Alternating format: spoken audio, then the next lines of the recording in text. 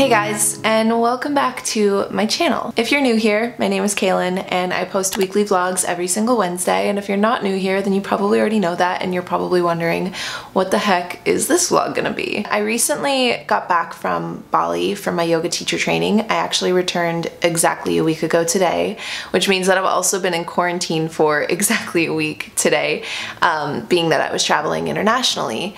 And this week kind of threw me for a bit of a surprise. Like, I feel like this vlog kind of turned into something totally new. I guess I'll give you a bit of a backstory as to how, but if you want to skip forward to the therapeutic cleaning, down below I've been putting vlog chapters on every single vlog, so just check that out down below and you can click to wherever you would like to go within the video based on what each of the chapters are. So if you do want to skip to the cleaning, feel free to go ahead and do that. If you guys want more of the vlog content, then stick around for a sec.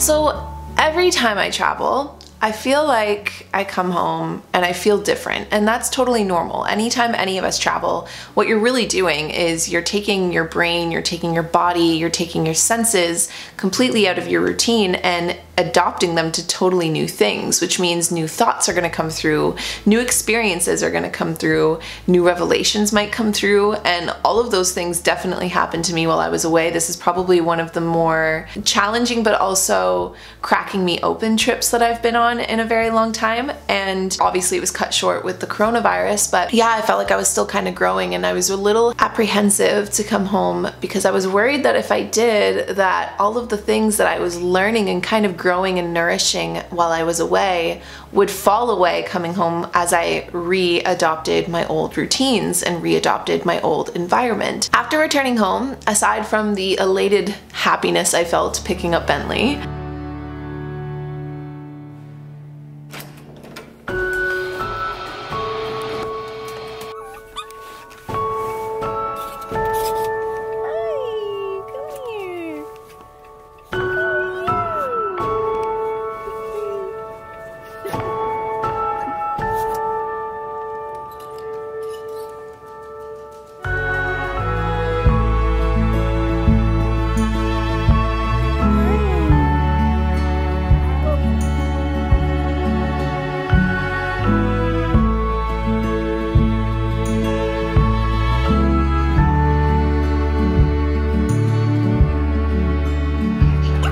I was finding it a little difficult to kind of get back into my routines and get back into my life in a sense, or what my life was before.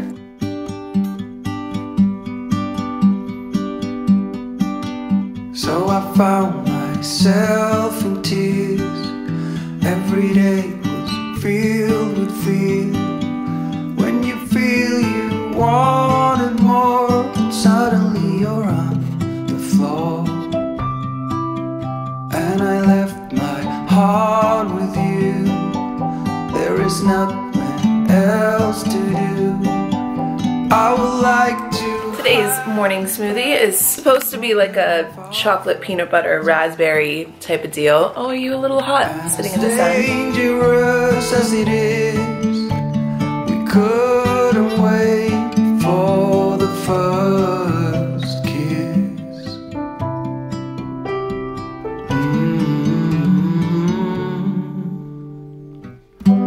Here comes the complications, and now we're slowly fading.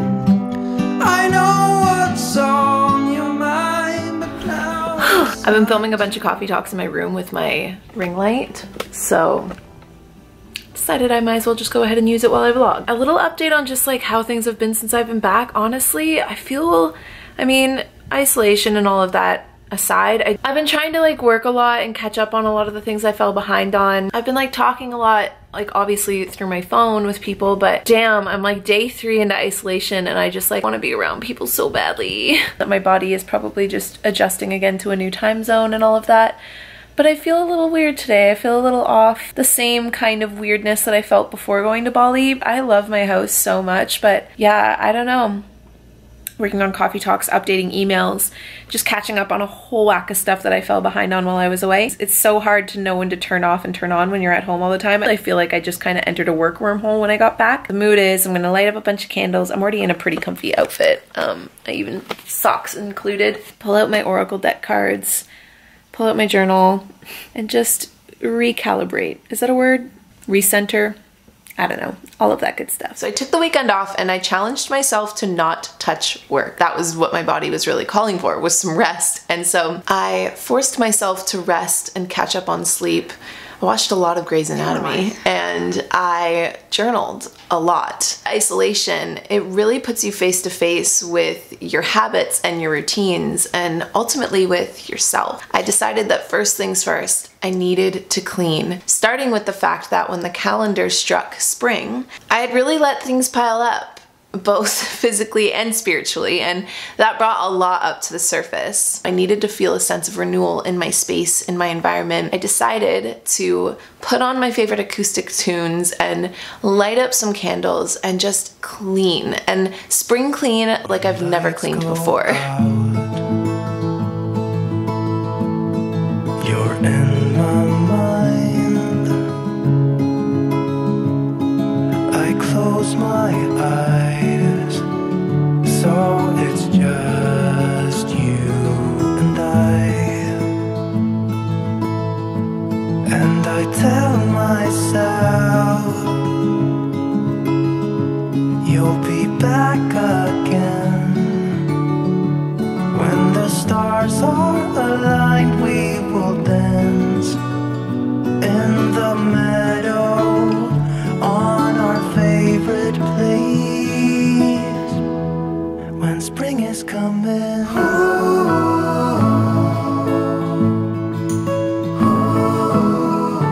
one of the main things that I noticed and the main things that I found was making me feel a little bit anxious coming home, and what I loved so much about being away and traveling in general was just how free I felt, and coming home and feeling like I looked around me and realized how much excess I had really accumulated over the last few years. For myself, something that I'm realizing is we live in a time where excess is so accessible, and it's kind of scary when you don't realize how much you get used to living with things so easily accessible to you and things that you technically don't need but you think you want. And that was the biggest revelation that I felt I was having. Was I looked around me and I wondered, okay, does this bring value into my life? What helps me rather than inhibits me? Is my lifestyle and the choices that I'm making aligned with who I am and what I know to be true about the world and about myself?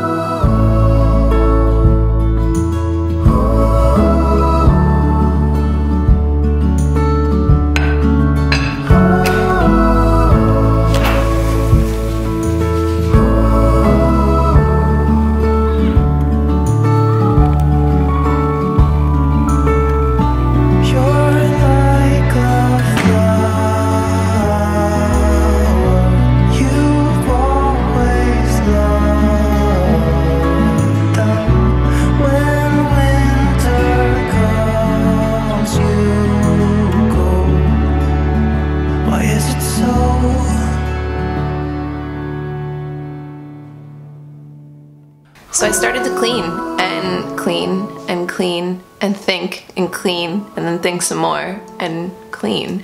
And once everything was back in its place, I started to feel like I had this clean slate to look at. Is there a place with sun all year round and pina coladas, with pretty faces and sand on the ground? I wanna stop this ongoing train before I lose my mind and go insane. I don't wanna sleep every night. I wanna light a spark in the dark.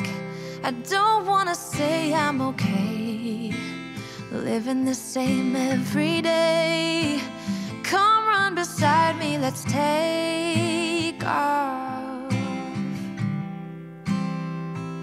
Let's leave this place.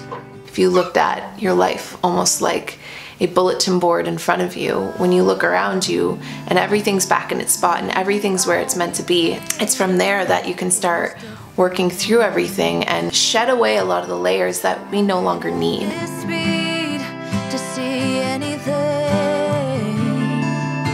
Just tell me what you need and I'll listen. I'll listen.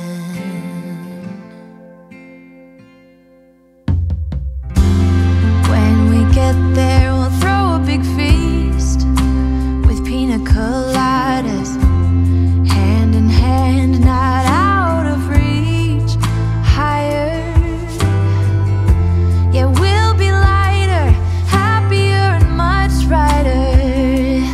Take the step, have no regret.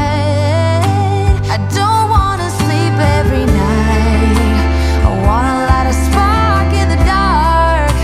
I don't wanna say I'm okay, living the same every day. Come run beside me, let's take off. Let's leave this place for another place.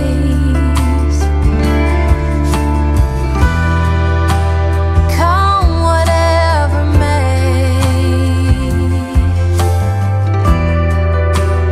We got nothing but time. Lean back, let me rub you back. Honey, just relax. As you start to withdraw back to the things that are most important to you, or withdraw back to the simple pleasures of life, how much excess we've all been living in. When I think of spring, I think of rebirth and renewal, and I think of us coming out of our hibernation. As much as we are in quarantine and isolation, it's almost like you're waking up without going outside just yet. You're waking up just before the dawn, and you're able to have that moment of stillness to look around and really ask yourself what is important to you, and really ask yourself, like, what do you want for yourself? Like, are your choices aligning with your truth? Are you living in your light? When we get so distracted and we layer all this excess on top of ourselves, it gets really hard to see our truth versus our distractions. Spring cleaning can really start with the mind, because when we go into anything being mindful, when we clean, when we cook, when we eat, when we show up to any task in our lives, including the ones that require us to be at home, is this bringing me value? Is this helping me or inhibiting me? Is this part of my truth? And if not, then why am I doing it?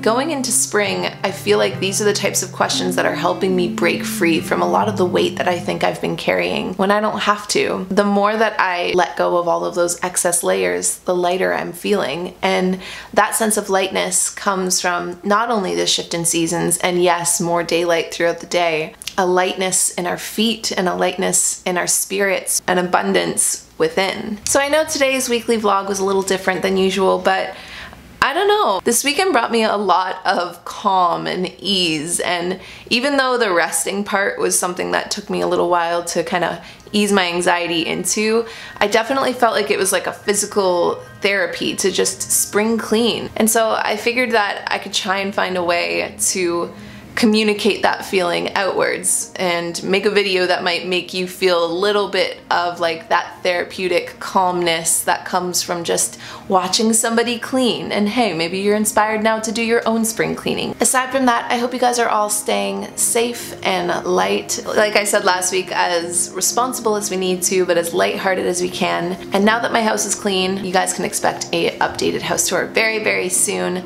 Aside from that, in case I don't see you between now and then, I'll see you guys all in either the next coffee talk, the next cozy video, in that house tour, or in week 14. Bye guys.